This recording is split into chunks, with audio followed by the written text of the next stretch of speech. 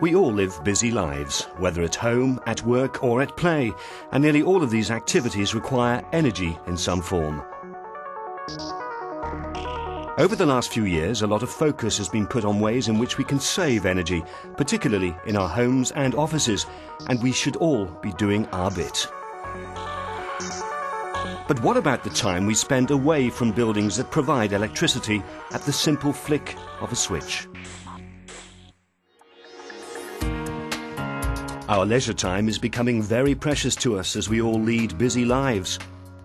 Whether we choose to sail, motor, camp, or just get away from it all, we create a high demand for portable energy, and our carbon footprint also includes those devices that rely on batteries to deliver this power. In 2002, Stephen Voller set about tackling the problem of how we can deliver portable power without creating even more strain on our environment. Where we're focused as a business is in replacement generators. So there are generators which are used in the marine industry, in leisure vehicles, motorhomes and recreational vehicles, and in the construction sector.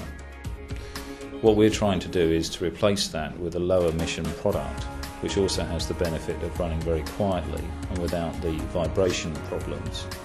Also, the systems have a much longer maintenance interval, and that means that the cost of running the fuel cell systems is much, much lower than that of an equivalent generator.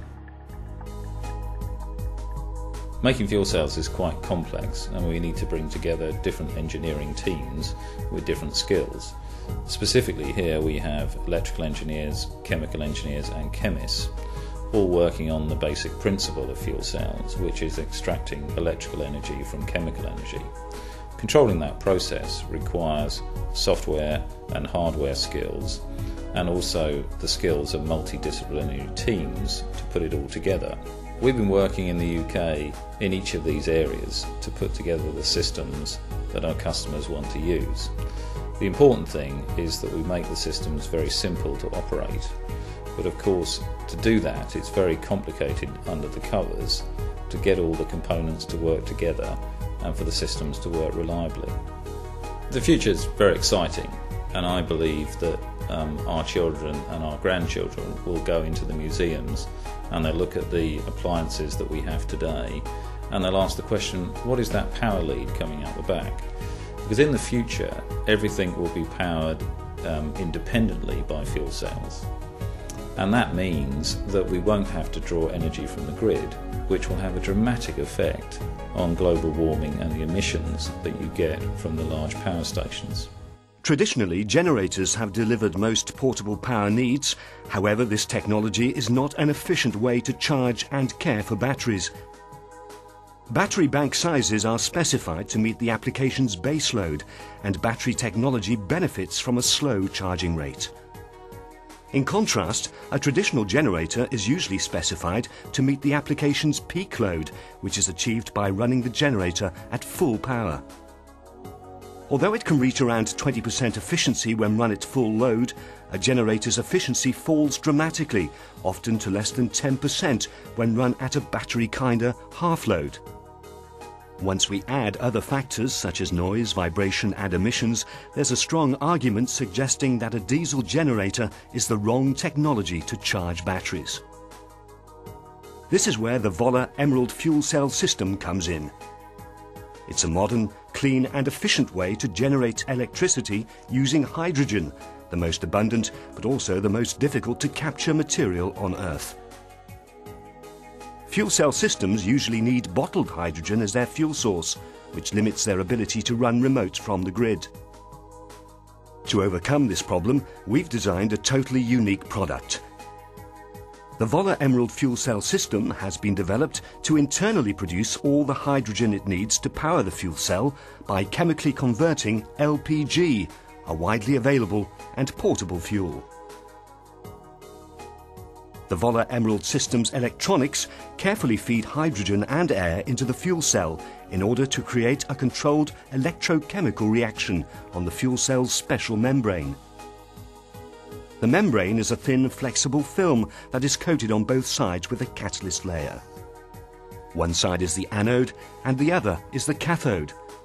When hydrogen is fed to one side and oxygen to the other side of this membrane, electricity is created. As well as creating a small amount of water, an important byproduct of this electrochemical process is heat.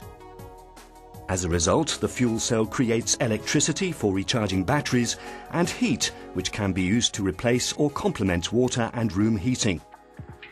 Pure electrical efficiency of 25% and combined power and heat efficiencies of more than 60% makes the Voller Emerald fuel cell a truly portable and powerful alternative to the traditional generator.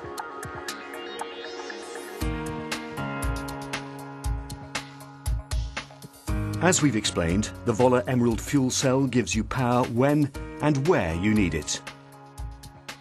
This could be a remote dwelling, a construction site, an RV or a marine application.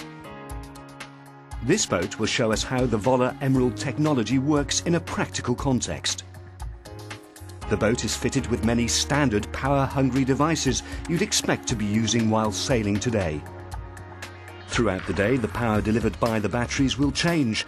In the morning, we'll use many interior devices like lights, phone chargers, even TVs.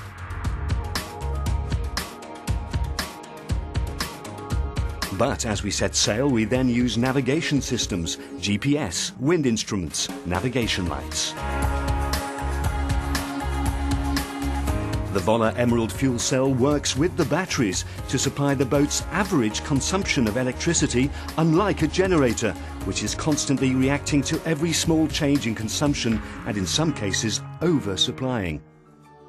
This example shows how the fuel cell has applications in many different environments, where you could be away from a grid for a considerable amount of time.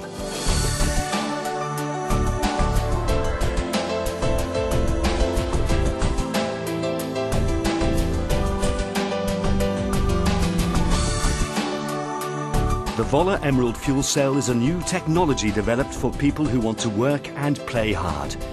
It means you don't have to compromise because you know that you can use less energy and reduce your impact on the environment.